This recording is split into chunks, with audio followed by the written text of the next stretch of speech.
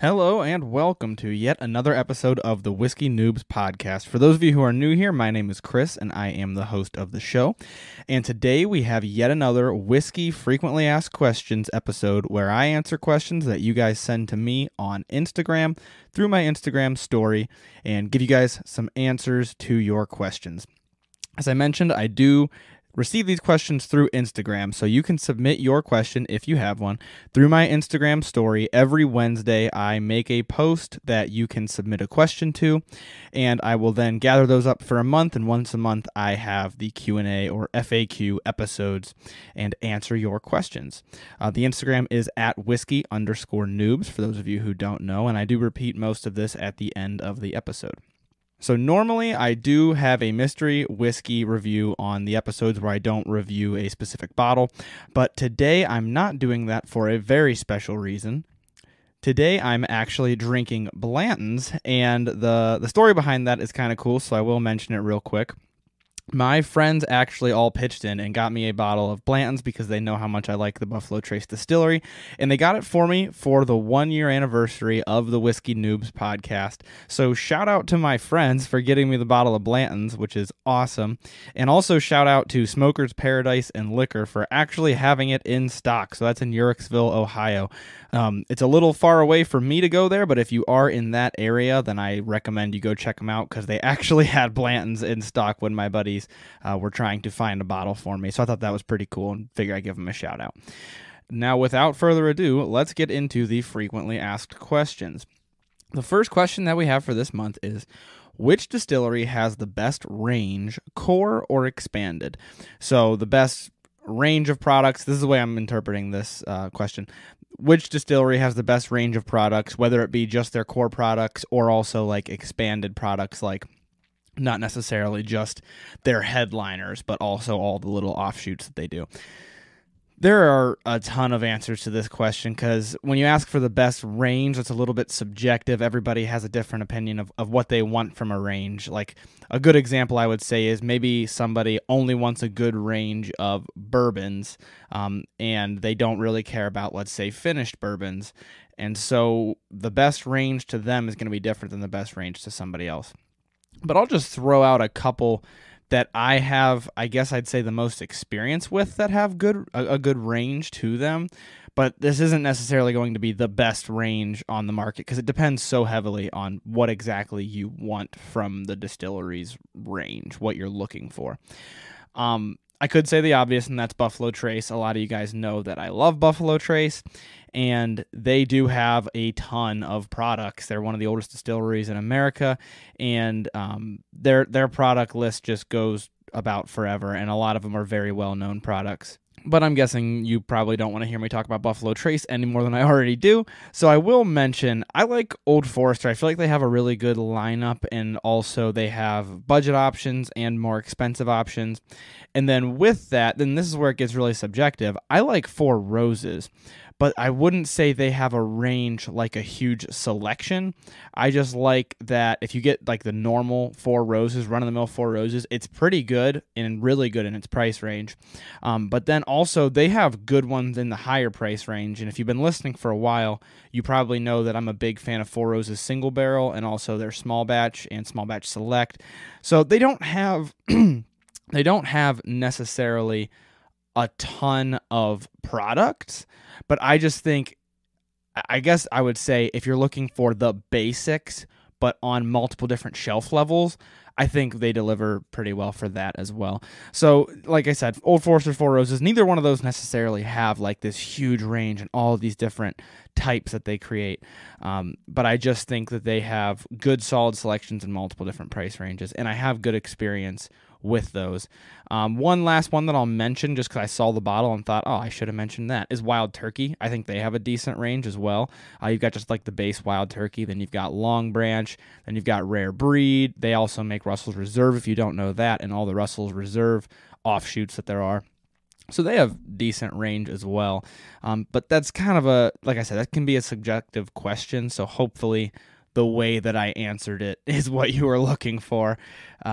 my answer probably, if you were just to say, like, in your opinion, like your favorite for the amount of options they have, I'd probably say Buffalo Trace. But also, it's so hard to get your hands on anything from Buffalo Trace that might not necessarily be the case.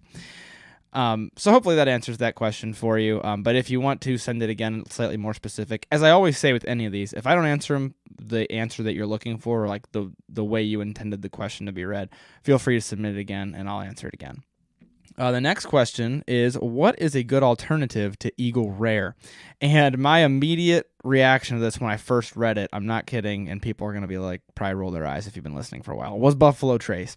And the reason that I wanted to say that, though, is because I think Buffalo Trace is really close to being as good as Eagle Rare. I actually consider it basically a matter of preference, whether you like Buffalo Trace or Eagle Rare more. And the reason I point that out is that Eagle Rare is more expensive. But you're asking for a good alternative, so I'm guessing you can't find Buffalo Trace products. And what I'll say to that is there could be a bunch of good options, and I haven't tried Eagle Rare side by side with very much, so this actually spurred me with an idea that I think I should start doing probably some side-by-side tastings like on TikTok and on Instagram with Eagle Rare to try to come up with a good alternative to it. So I might do that. Because, like I said, I haven't sat with it enough to really think, oh, what would I replace this with? But what I will say is, just off the top of my head, I guess what my gut feel was whenever I read this question was maybe Four Roses Single Barrel or Four Roses Small Batch. Those are both, I think the single barrel is a bit more expensive than the small batch, is closer to Eagle Rare's retail price. The small batch select is way above the Eagle Rare's retail price, so that's why I wouldn't bring that into it. But I do like both of those, and they have a similar, especially with the single barrel, which I have more experience with, they have that good kind of almost ethanol punch with the flavor that I think Eagle Rare has personally. And then also, I would say maybe, and this one's new for me, so this is a big maybe, but maybe the Middle West Spirits bourbon that I just reviewed not long ago on TikTok and on Instagram, I recall it having that same kind of, Eagle Rare to me has this characteristic of like alcohol punch with flavor, with sweetness, and that might sound really vague, but in my head it's a lot more specific than that. It's just hard to articulate, but I'd like to try both of those side by side with it, the Four Roses Single Barrel and the Middle West Spirits Bourbon. So I think I might be doing that, so keep an eye out for that coming soon, and maybe some other ones as well, maybe that folks comment or anything like that I'll be trying side by side with Eagle Rare to try to pin down what a good replacement is for it, because I think that'd be a lot of fun. So that's kind of a half answer, but hopefully it is enough of an answer for you. And I guess I would say keep an eye on the TikTok page. My name is Chris from Whiskey Noobs on there, or at Whiskey Noobs Podcast. So keep an eye on the TikTok page. The next question is an easy one. How much does Cooper's Craft retail for, and what part of the country are you in? I'm glad you threw that in there because I was going to have to mention anyways when you ask for a price. I got to tell you that I'm in Ohio, so it's all state-controlled liquor. So for Cooper's Craft, I don't know if you mean just Cooper's Craft, like the base, or Cooper's Craft Barrel Reserve, because Cooper's Craft Barrel Reserve is what I've had on TikTok, and I think on Instagram as well. So I'll just tell you both. Cooper's Craft Kentucky Straight Bourbon Whiskey, their run-of-the-mill normal bourbon, is $24, and I am in Ohio, so this is coming from OHLQ, which gives you the state liquor pricing. And the Cooper's Craft Barrel Reserve is $30.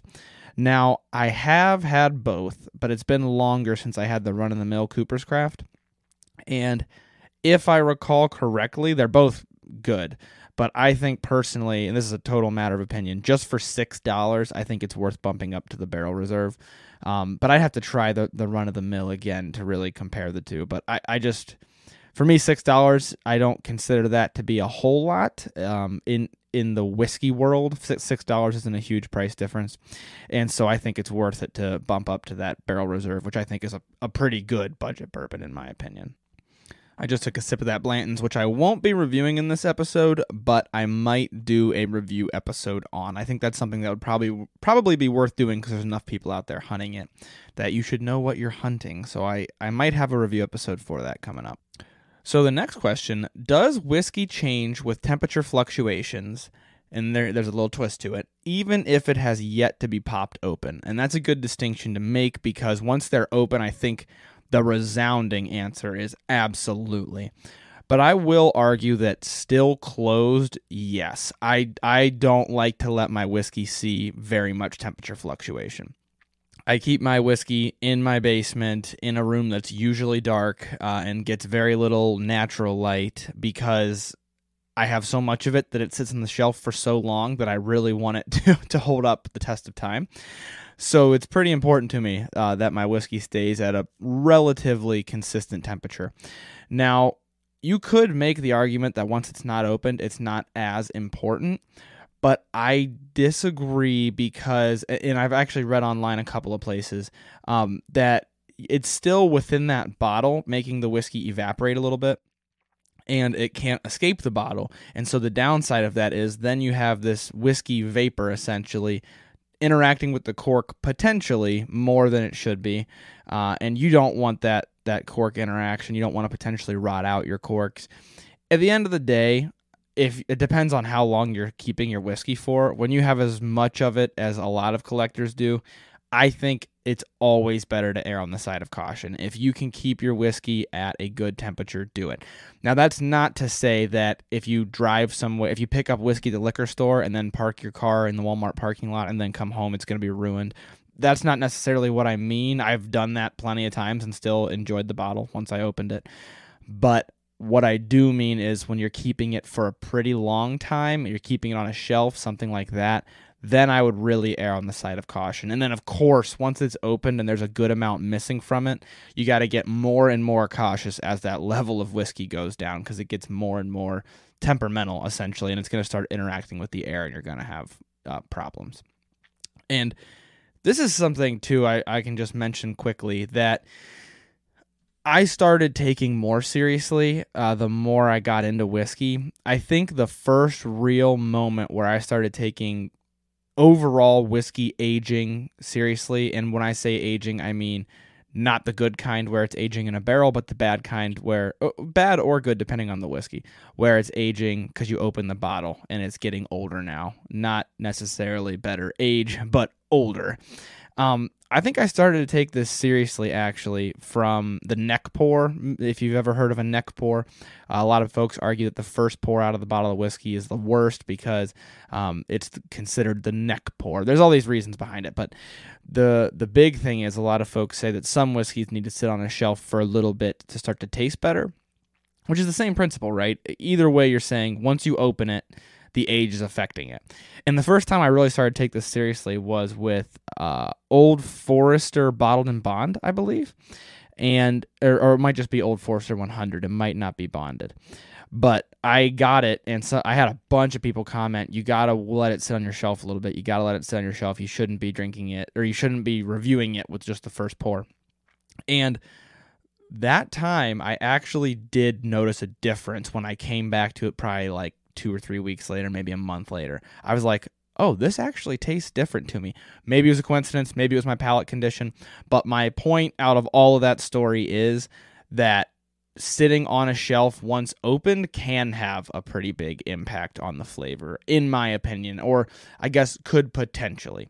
So all of that is to say that I think you need to always err on the side of caution with your whiskey. If you're not purposefully opening it to let it set for a month or whatever and interact with the air a little bit, if you're not purposefully doing that, then I always err on the side of caution. Try to keep it from getting too warm. Try to keep it from major temperature fluctuations. Keep it out of the sunlight. Things like that. Because you want it, in the end, you're investing in this bottle and you want it to last. The next question is a slightly more difficult one to answer, but I will talk about it. Do you know which bourbon whiskeys use natural burning fire to char the barrels? So I'm guessing you're alluding to burning wood in order to char the barrels. I don't know them off the top of my head. I'm sure I could do some research and maybe figure it out. But what I do know from looking on multiple distilleries' websites, whenever I'm looking up a bottle, trying to learn more about it, especially for the show, I do know that that's not something I see often, is how we char our barrels, or yes, we use natural wood burning fire to char our barrels. That's not something that I see often. And I would venture to say most probably don't. But like I said, that's kind of a guess. A very quick Google search, I found that Lux Row Distillers does not. If you are familiar with Rebel Bourbon or with Ezra Brooks, those are both Lux Row. And they mentioned on their website, they actually mentioned they do use propane to char their barrels. And I'm sure there are some out there that do it, and I'm sure they probably advertise it more than the others. And I'm sure somebody's going to say, how do you not know that these people do it? But overall, I find that most distillers don't go too in-depth into their process unless it's for an advertising point. So, like, the only ones that would probably advertise how they char their barrels, except, I guess, Lux Row, because I just said they advertise they do propane. But my guess would be the only ones who advertise what they do to their barrels would be ones who have a reason to. They want to brag, oh, we use natural burning, fire to char our barrels. But that's a cool question and something that I feel like I'm going to keep an eye out for and be more aware of. But as I mentioned, it's not something that I have come in contact with or seen from researching any of the whiskeys for the show. So it doesn't seem to me at first glance to be something that's very common, but maybe I'm wrong. And if I'm wrong, then hopefully somebody calls me out on it and I can issue a redaction in a later episode. But that is my answer to that. Okay, moving right along to the next question. This one is another one where hopefully I'm answering this the way you want me to answer it, but if I'm not, then just let me know. The hill you're prepared to die on, defending your top bottle under $30. So I think the way that I read this is, if you have a top bottle that's under $30, what argument would I use to try to convince people that this is a good bottle for under $30? Like, what would my main delivering point be in my argument, I guess? And here is my point. I would say my point with any bottle under $30 that I recommend to folks that I am absolutely willing to die on is it is the best bottle, quote unquote, for this hypothetical bottle under $30. I have had folks before, and actually you probably saw us a little bit in the episode with Justin, if you were around for the larceny episode with Justin, where he was a little bit disappointed. He's like, oh, I thought you said this was the best out of March Madness. And I said, yes, it was, but it was a budget bourbon March Madness. We are drinking whiskey that costs $30. I think larceny, it might be like 31 or 32. But my point was, you have to manage your expectations. And so when I discuss budget whiskeys, not just bourbons, but whiskeys in general, I try to make that clear that I am saying this is a great bottle for the price. And some folks will say, oh, I didn't think this was good at all. And they drink higher dollar stuff the majority of the time. And I'm like, well, yeah, it's not as good as a $50 bottle of bourbon. I'm just saying it's really good for a $30 bottle. And obviously, once you get into the higher dollar amounts, you can see a lot less fluctuation. So it wouldn't be crazy to assume that maybe a $50 bourbon will be better than like some $70 bourbons. But down in that $30 range, you're really eking out every bit of flavor that you can get underneath that range. So the hill that I'm willing to die on is manage your expectations for an under $30 bottle of whiskey, because I can recommend to you my favorite that I pay less than $30 for, but that's not to say it's going to taste anywhere near as good as my favorite for $60 or something like that. So hopefully that's the way you wanted me to answer that question, but that is the hill I'm willing to die on. Now, if your question is like, what top bottle under $30 am I willing to argue tooth and nail for? The answer would be a lot of them. I like a lot of sub $30 bourbons specifically, because I like bourbon for beginners. I like a lot of sub $30 bourbons for beginners because I think it's a good way to get your feet wet relatively cheap. So if I recommend a bourbon to somebody under $30, and there is some range there too, I want to make that clear. Like, for example, Larceny won over Old Grandad Bonded in my Budget Bourbon March Madness because it was a little bit more towards my palate. But then actually I did have Justin try the Old Grandad, and he liked that more. And I think that was completely a matter of preference. So the hill that I'm willing to die on for any bottle under $30 that I would recommend to people is that they are awesome for getting your feet wet if you're newer and you're trying to figure out what you like, and if you will like whiskey, you're trying to learn to like whiskey. Sub $30 bourbons are a great option for that. Okay, moving on to the next question. This person says, I'm new to bourbon and there's so much hype around Buffalo Trace products. Are they really worth it? Yes and no. Buffalo Trace products, I find that most of them that I encounter are worth retail price. And I say that as I'm drinking Blanton's right now. I find that a lot of Buffalo Trace products are worth retail price or perhaps a bit more than what they retail for.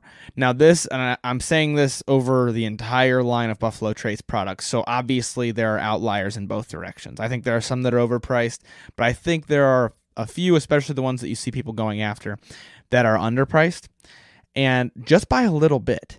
But I think by doing that, they create a lot of hype around them, and they get really hard to get, and they don't put out very much volume, and so it's really hard to get, and that builds up a lot of hype. And I could go more in depth into this, but actually I did a whole episode on that. Episode 47, What's the Deal with Buffalo Trace? It goes into a bit more depth about how I feel about the Buffalo Trace distillery, how I try to put off that, yes, I absolutely love Buffalo Trace, but here's my reason why, and no, you should not pay $50 for a fifth of run-of-the-mill Buffalo Trace. So that is, I feel like I carry a pretty balanced opinion, actually, and a lot of folks think that I'm just some like tater who just loves Buffalo Trace, but I don't necessarily just fangirl over Buffalo Trace. I have specific reasons that I like it and specific reasons that I think it does get overhyped quite a bit. So there are upsides and downsides to it, I guess, is my point. So go listen to that episode if you want a bit more in depth of an opinion. But that's a good question and one that I try to answer as often as I see it come up. The next question, kind of going in that same vein of being overly hyped, is what is the most overrated, quote-unquote good, sought-after whiskey in your opinion? So the way I read this is a whiskey that's highly sought after and is good but is overrated. And ironically enough, my answer to this is all of the Buffalo Trace products. I love all of the Buffalo Trace products, but I do think they have a hype behind them that no whiskey could ever live up to. They have this extreme hype behind them that people think they're going to be this miracle whiskey. But you specifically put good in your question, and so my answer is yeah, I like almost all of the Buffalo Trace products, but I do think that they get overly sought after. And not to just keep repeating myself, but actually going back to an early question, if I had to pick a specific one, I would say, in my opinion, Eagle Rare is a little bit, if I had to pick something out of the Buffalo Trace lineup, I love Eagle Rare, but I think it might be the most overrated in that I don't think it should cost more than Buffalo Trace. I think, as I mentioned, they're about equally good and just a matter of opinion as to which one you like more. I like them both, but I wouldn't pay too much more for Eagle Rare. I basically only pay as much as it costs just to have a bottle because I like Buffalo Trace's products and I like to collect them. I do consider myself a collector, but there's a lot of negative energy around collectors online right now that they're these people who never open bottles. I do open and drink all of my bottles, but I also am like a collector in the sense that I want to have them all. I want to try all of them. So my point is, yeah, I do have Eagle Rare and I do pay what it costs, but I do think it's overrated. I think it's not this extremely better version of Buffalo Trace that folks tend to think that it is. So that would probably be my answer because it checks all those boxes. It's highly sought after by a lot of folks. It is good, but it is overrated for what it is, in my opinion. The next question is one that I ask myself every day. If you could drink only one whiskey for the rest of your life, what would it be? No, that's my answer. No. That's a good question. I would take it a step farther and say, am I still buying the whiskey? Like, am I still having to pay for it? So cost is a factor, or is cost no factor at all? If cost is no factor at all, like, oh, it's the only whiskey I can drink for the rest of my life, but I get it for free, then I don't have an answer yet. I don't think I've found that bottle yet. And I mentioned this before, like the all-time best bottle I've ever had, somebody asked, and I said, I don't think I've found it yet. I haven't had a moment where I was like, hands down, by far, without any other considerations, this is the best bottle I've ever had in my life. I haven't really had a bottle really hit me like that. If cost is a factor, I could go a few directions with this. But I really, really, and the last episode actually reignited this for me. I really like Angel's Envy. I like that it's different though. And so when you say the only whiskey I could drink for the rest of my life, I feel like I always fall in love with it when I come back to it because it's different from what I drink most of the time. So maybe Angel's Envy. And I'm looking around at my shelf here to try to think of other ones. So maybe if we're going finished bourbon, Angel's Envy. If we're going just the general bourbon category, maybe like Four Roses single barrel, because we are factoring in price. That's only $45, and I feel like it's a good drink for $45. Irish, I'm gonna say Redbreast 12. Love Redbreast 12, and it's also their cheapest one that I'm aware of. And Scotch, I'm going to say Glenfiddich, because it's also right in that $40, $45 price range, but also really good for that price. So those are just completely off the cuff. Somebody's going to say, well, don't you like this one better? And I'm going to say, yeah, I do, but I'm just coming up with this off the top of my head. So if I had to pick one from any one of those categories, those would probably be my answers. Okay, moving on to the next question. How did I get into whiskey? I actually do have a full episode about this, which the episode number I did not look up, so I'm going to try to do that as I answer the question. But the general answer, the quick answer is I was into cigars, and cigars got me into whiskey. I was into cigars, and I'm from Ohio, so it's difficult to have cigars year round because it's so cold outside. And so then I started getting into pairing whiskey with cigars, and I started to think I can drink whiskey all year round. And so then I kind of got into whiskey from there. And in episode number 43, my whiskey journey so far, I do go more in depth into that and really talk about parts where I got hung up and where I think my podcast is trying to help people who could get hung up in those same parts. So that does go a bit more in depth into it. But overall, whiskey and cigars both I got into because of my dad. He smokes cigars and drinks whiskey. And so it's one of those things we always just bonded over, and we've always done together as I became of legal age. I shouldn't say always, not when I wasn't of legal age.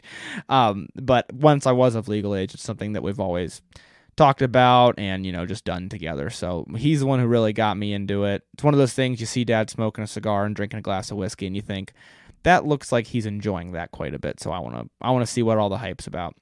And it stuck, and I did get into it, and so that is how I got into whiskey. So once again, episode 43 goes a bit more in depth, but that's the quick answer to it.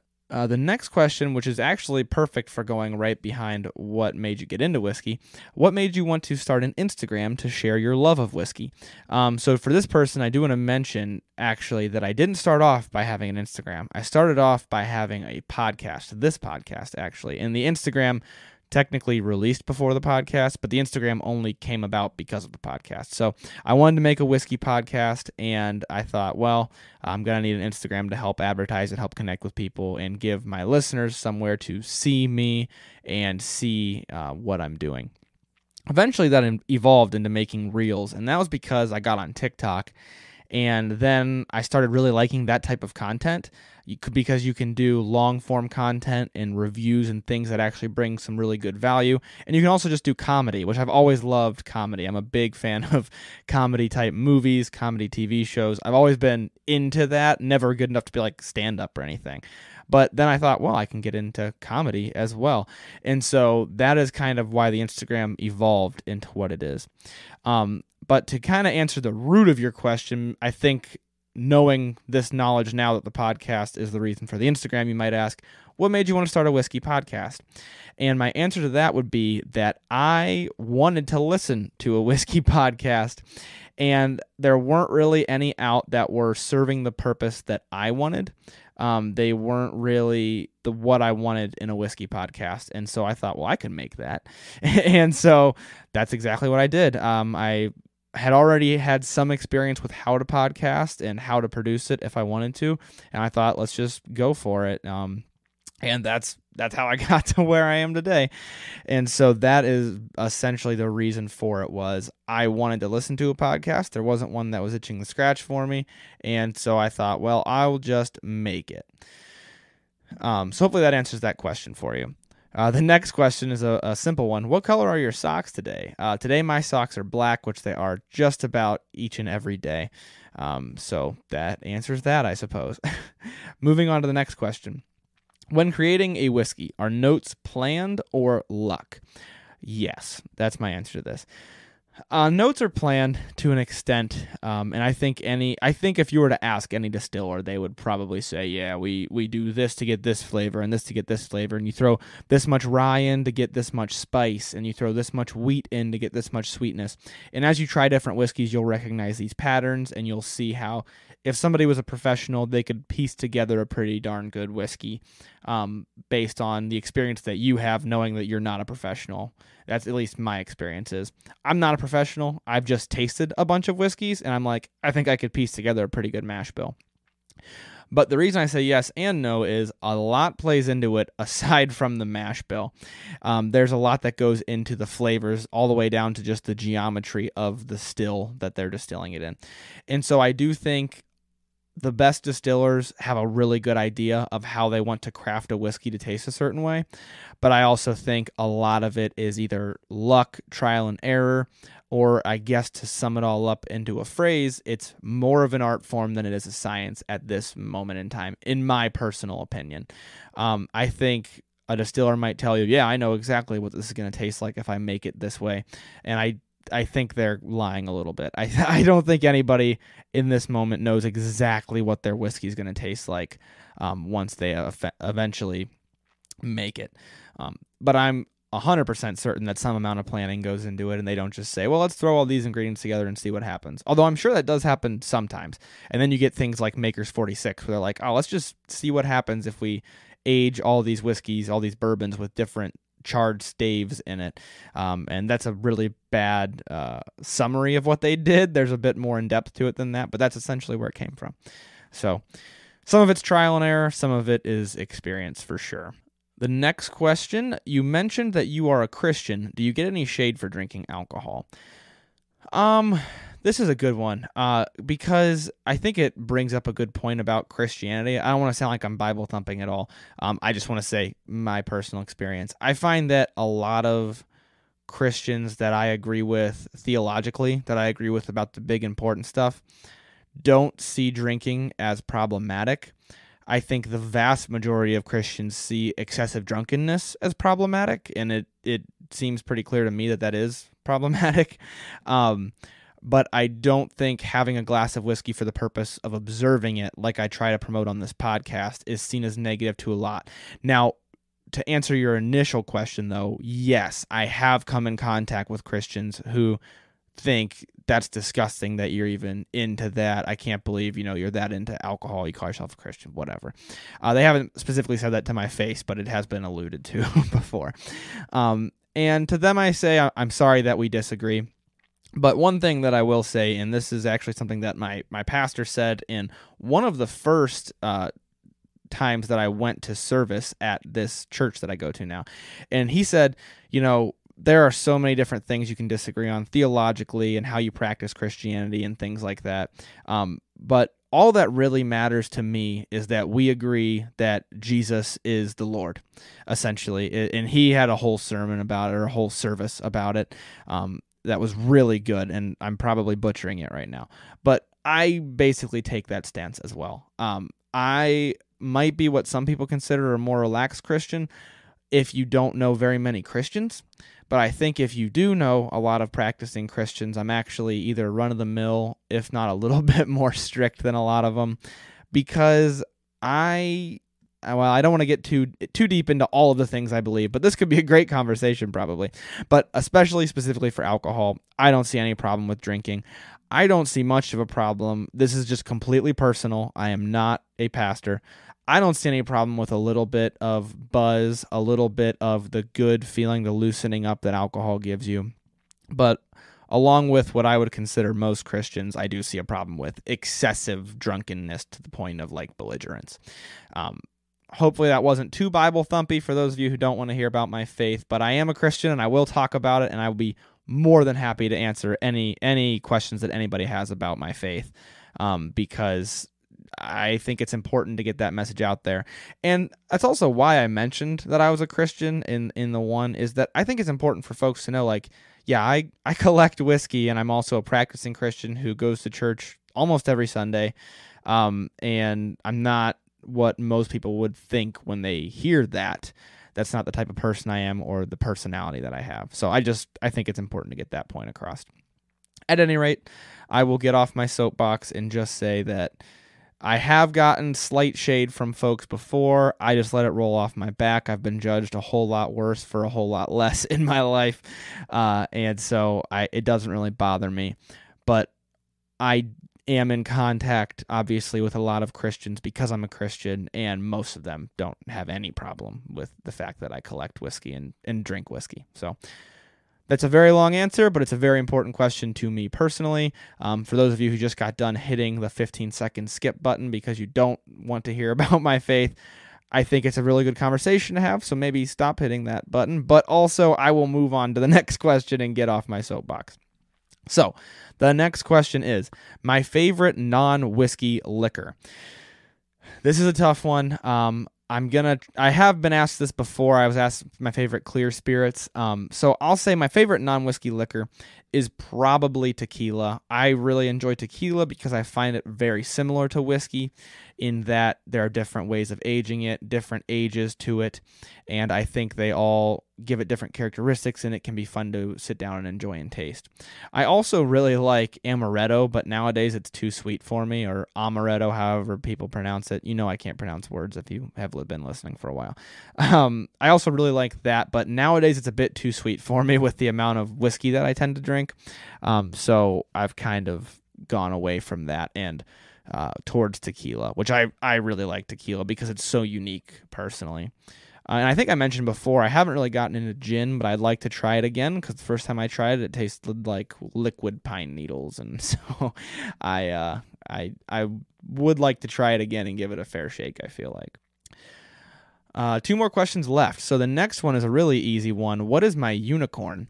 And I have a couple. I think I've mentioned before, E.H. Taylor is kind of my current quote-unquote unicorn. It's what I'm currently trying to hunt down, any of the E.H. Taylors. I also would really like some George T. Stagg, but that one seems even harder to get than E.H. Taylor. So both of them are from the Buffalo Trace Distillery. Another one that's not a unicorn for a lot of people is Early Times Bottled in Bond, but I can't seem to find it anywhere near me because it is pretty popular. But other people online have made it sound like they can get it pretty easily. So that's one that I'm going to check for as I'm going through different states and traveling and whatnot. Whenever I travel, I'm not taking some massive trip. I just realized it sounded like I'm going to venture through the United States, and I'm not. But anytime I travel, it's one of those ones that I'm going to start looking for now that I'm more aware of it and hunting it a bit more. But I have a lot of unicorns. I could go on for hours probably about all the ones that I'd like to try, but off the top of my head, I want to try E.H. Taylor, or I've tried it. I like to have my own bottle of E.H. Taylor, and I want to try George T. Stagg, which I have not tried. Okay, last but certainly not least, which would you pick if they were free? William LaRue Weller or Pappy 15? I have 2 answers to this question, and they're completely opposite, so I have no idea which one it is. I'd have to really, really think on this. I would say William LaRue Weller because it is less overhyped than Pappy, and also I think that's something cool about it is it could be a conversation piece because of that. And for the exact opposite reason, I would say Pappy because people know about it and it would be cool to show folks and cool to let my friends try because they've heard of it and they'd be excited about it, and they probably wouldn't be very excited about the W.L. Weller, but which actually the William LaRue Weller, which is a specific type, but there is also W.L. Weller, all named after the same guy. I think it'd be cool to have both of them for both of those reasons. For personal reasons, William LaRue Weller because it's a little bit different. It'd be cool to have. And then for the folks around me, Pappy 15 because they would be so excited to try it most likely. And so that kind of, like I said, 2 completely opposite reasons, but both still pretty valid reasons in my opinion. So that's all I've got for the questions today. Thank you so much to everybody who submitted them. I always mention that I love doing these episodes. I love answering the questions that you guys specifically have for me. I think it's a blast to actually be able to see exactly what you guys want to hear. So if you have a question for me, please, as I always mention, submit it on my Instagram on Wednesday. I post a sticker on my story that you can type in any question to and just hit submit. I'm the only one who sees them, and then I will answer them on the show. That Instagram is at @whiskey_noobs, which my robotic disembodied voice is about to tell you at the end of this episode. Thank you so much to everybody who submitted a question, but that's all the questions that I have for today, so I will leave you with learn to drink, drink to learn. Thank you so much for listening to this episode of Whiskey Noobs. If you like the show, please make sure that you tell anyone you know who you think would be interested in the hobby or in the podcast. That way we can help to spread the word and continue to grow. Please also make sure to review the show on Apple Podcasts and share our posts on Instagram at whiskey_noobs or on TikTok at Whiskey Noobs Podcast. It only takes a couple of minutes, and it really does a lot to help spread the word and grow the podcast. Also, there is an email list for the show. If you'd like to join, you can just send an email to whiskeynoobspodcast@gmail.com and in the subject line put email list. I will add you to the list, and then you'll be updated every month with the whiskeys that we will be drinking on the show throughout the month. That way you can drink right along with us and see if you're getting the same notes. Once again, thank you so much for listening to the show. The Whiskey Noobs podcast does not support underage or otherwise irresponsible consumption of alcohol.